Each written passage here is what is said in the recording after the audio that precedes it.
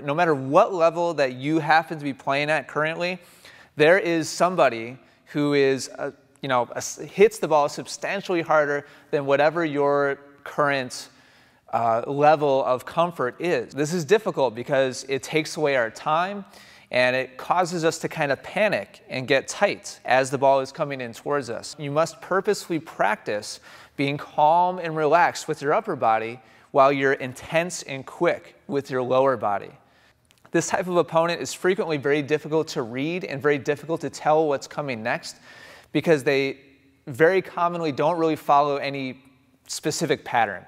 They're just hitting the ball hard at whatever they think is open, and they're just trying to hit a winner on every other shot or every shot it may seem like.